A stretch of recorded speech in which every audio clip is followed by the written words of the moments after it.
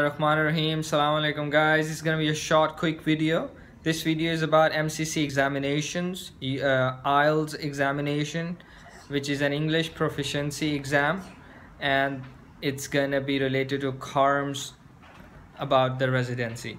So as far as what I've known and discovered so far from the MCC, IELTS or any English examination, English language examination, is not a prerequisite for any of the MCC examinations. So you guys not to worry about that, because I've received a lot of questions about that.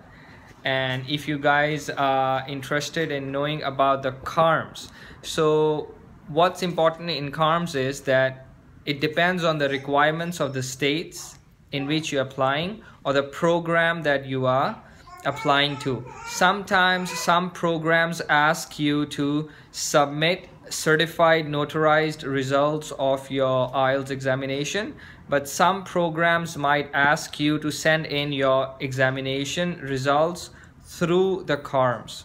So it depends according to your program that you're applying to, but be rest assured that you do not need IELTS for your examinations itself, just for the program when you're applying to. So stay safe and like, subscribe. Thank you guys.